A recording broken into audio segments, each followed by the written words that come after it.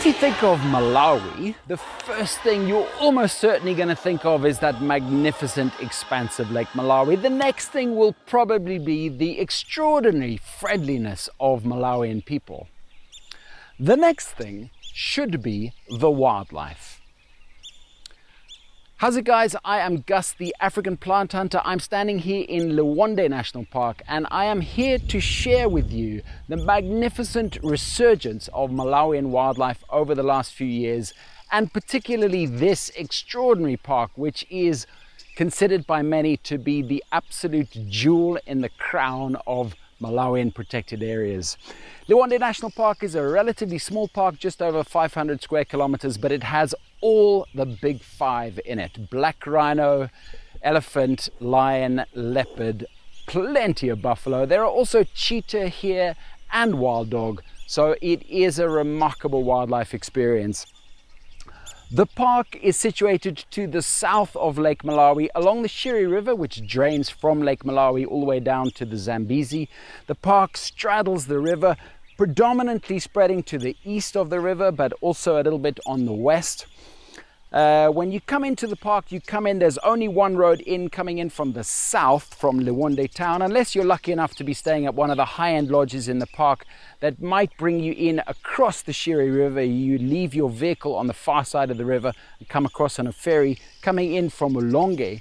But most self-drive tourists will come in from the south. You drive a few kilometers off the tarmac road from Liwonde town to the park entrance. There you will find a number of camps that are situated just outside the park boundary, although they are within the fence and surrounded by as much wildlife as anywhere else in the park. Very pretty, those camps.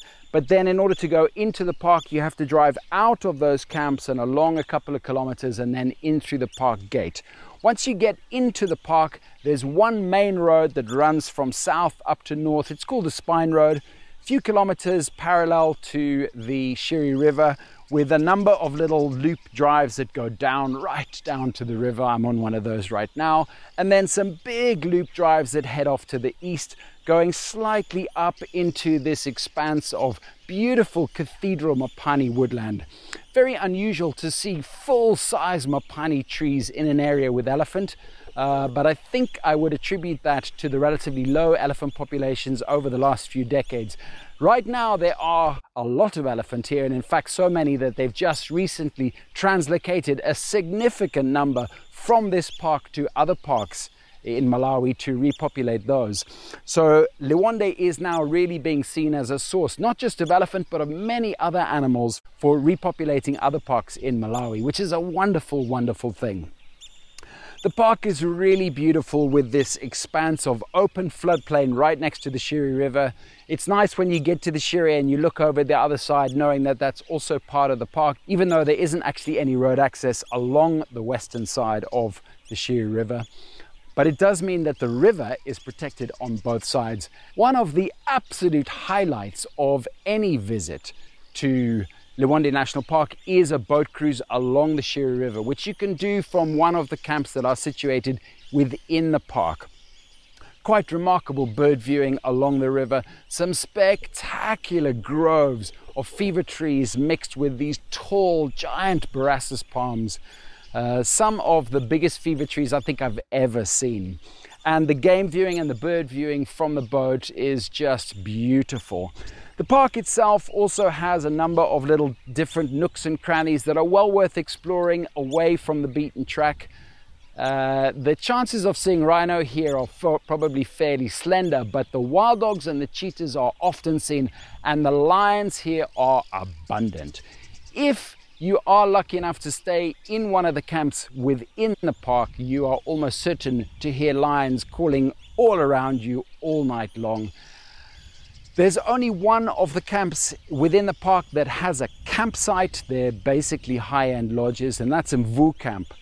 So if you can get an opportunity to go in and camp there, it's not cheap, but it's well worth it, and you are able then to take a game drive or a boat cruise from your campsite first thing in the morning, last thing at night, which is of course a huge bonus because that is naturally the prime wildlife viewing time. There are a lot of communities around the park, particularly to the south. The park is under the management of African Parks, one of their portfolio of 20 or so national parks across Africa. It's one of 3 that they are currently co-managing in Malawi.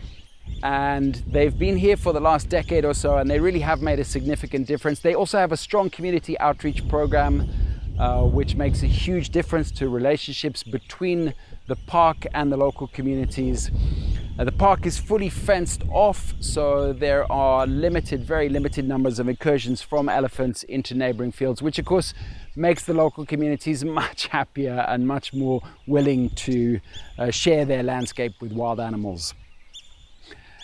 This, if you've never been to Malawi before, should be right at the top of your list. And if you've never been to Malawi before, I do highly recommend you come. When you add the lake, Mount Malanje, which is one of the most spectacular pieces of Afro-montane vegetation in southern Africa, and perhaps the Nika Plateau up in the north, which is also very unique.